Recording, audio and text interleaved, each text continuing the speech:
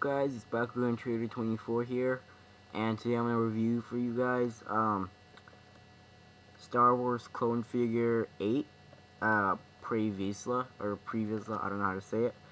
And okay, I know this one's a bit old. I think it's not that old because it's got the new blue and white type of box, but they just made Wave 3, and I think this is from Wave 2 if I'm pretty sure. I don't know.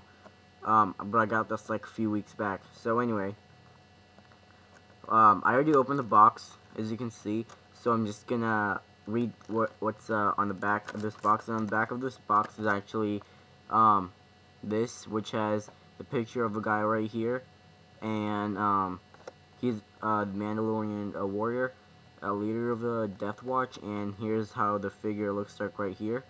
And alright, and let's get started. Okay, so this is what it says in the back, which is right here. Right here. Alright, and that's basically the close-up look of this guy. That's how it looks. Alright, so it says, Pre-vizsla is governor of Concordia, the moon orbiting Mandalore. Vizsla appears to support peace and criticize the Death Watch, a violent group of Mandalorians who want to return their warrior past. But when Obi-Wan discovers that Vizsla is actually the leader of the Death Watch, the governor tries to silence the Jedi in a duel, darksaber to lightsaber. And the darksaber actually comes with this, but it's actually right here. That's a darksaber right here. I know you guys can't really see it because of the gleam, but I'll show you when to take it out. Alright, so let's take this out, and it's already open. So you guys get the basic papers and stuff. So yeah, okay. And alright, I'll put that there. Okay, let's take this out carefully. Okay, there you go. Alright, so I'll read the character card first, which apparently they made a new game with this, where like every time you buy a pack, it comes with a dice, which is this one right here. I'll take it out for you guys. It comes with this little dice, and apparently you can play a game using the character cards. And so this is his character card right here. He has a force ability. I'll show you guys when I'm done reading it. He has a force ability of 6. Battle skills is 17. Obviously, he's the leader of Death Watch. Intelligence is 12. Mechanical skills is 6. Leadership is 18. Like I said again, leader of the Death Watch. He needs leadership for that. And luck is 4. Not so good of a luck. And oops. And here's basically the card. And right there, there it is. That's the card right there. Alright, so let's get started with the figure itself. Right here, just take it out.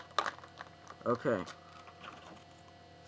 Now, as for each figure, it comes with this thing, which basically you can make them stand, and it's like if you put a decoration, you can actually do that for this. So that's for like decoration. If you want to put decoration, you can make them stand up. And yeah, alright, so let's start with the figure itself. Okay. I'm just gonna take this off, and yes, you can actually take this cape sort of thing. It's not really cape because it leans to his like side, but that's just what I call it. Okay, now that's a close-up of his face right there. For the neck, I think it's a swivel neck. It can go side to side. That's a ball and shoulders, and if it's about the wrist, it's I think that's a ball hinge wrist. Swivel torso up here. Just swivel waist, actually right there. It says waist, and it's a swivel ball hinge knees, and swivel foot. Alright, so there it is. Okay. That's all the articulation. It has almost a perfect articulation. Actually, it does, because every part, which is his neck, shoulders,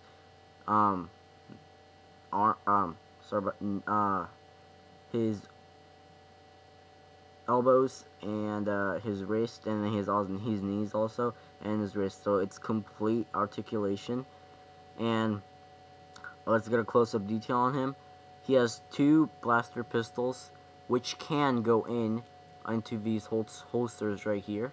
You can just take mine and put them if you want to, but I actually like them on here with his on his hands.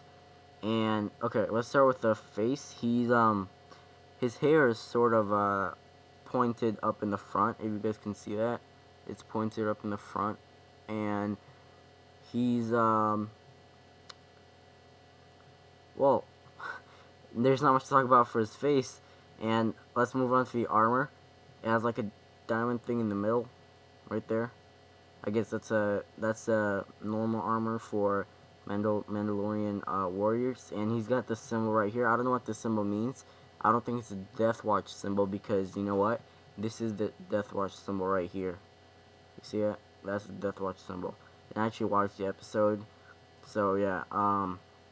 Other than that, it's basic, pants and armor. He doesn't seem to be wearing like a leg armor, except for his shins right here, because when it's clone troopers, they actually have lower armor right here for their like thighs and legs. He only has shins for the armors, and I'm guessing this is just normal pants. And yeah, okay. Now let's get it with the it actually comes with a jetpack, I think. Yeah, it is jetpack. It's the same type as the one some clones use, right there. So and there's a little pig on it right there, and you can just put it in the hole in the back, right, like this. And you can actually put it like that. And also, it comes with a helmet, obviously. Right here, there's the helmet, and it has it looks like half of the Death Watch symbol on its head, and it also looks like the others, obviously, but I don't think the others have that little symbol right there. And the helmet just fits in snugly right there. Just pop it in, and this is how it looks like with this helmet, right there. Now, what I think about it is, oh, right, I forgot to put this on. You can actually put this on also, but you can't put it on if you have the helmet on, because you know what? This isn't rubber. It may look like it's one of those like rubber type of strings right here, but it's not, because I tried that and it didn't work. So you can just put it to the side like that, and then put this on. There you go. Now, one thing I didn't like about this guy though is just it's his helmet. You know what? When you put it on like this with the rest of his armor, it looks like his head is way bigger than his body. Just look at this. It looks like, yeah, this thing falls off a lot. It's not really like perfectly tight in there for mine. I don't know about yours though, but some works very well, some doesn't, because, well, just how they produce it. Alright, so that's how the head is, and yeah. As you can see, the helmet looks way bigger than the rest of the body. So that's the one thing I don't like. Even though the helmet looks really cool, it doesn't look cool if you put it on, because it's so big compared to the rest. And yes, here is the Darksaber I was telling you guys about right here. You can actually make him hold it, but I'm not going to do that because mine is it's still tied with the little plastic bands right there. You can still see it. It's tied with the plastic bands right there, and the other side right there. Okay. Here's the Darksaber, but compared to a normal lightsaber, it's a bit shorter. More like a dark knife instead of Darksaber. It's actually really short.